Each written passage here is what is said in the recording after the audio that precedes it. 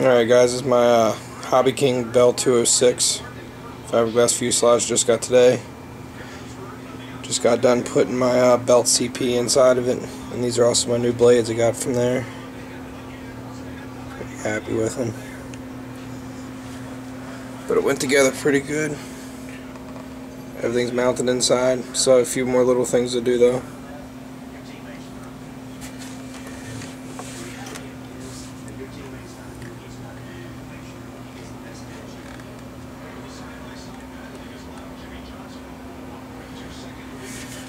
Spin it around real quick.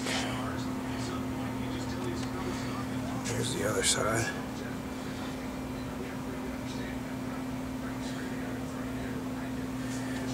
I'll take off the front so you can see the inside of it.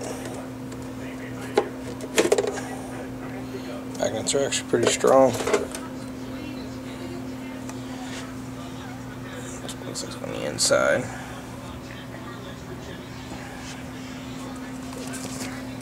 Hold on 1 second.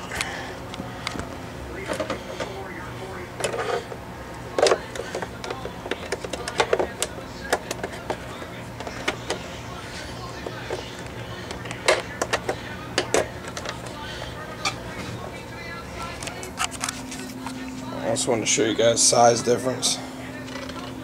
Put next to my T-Rex 450.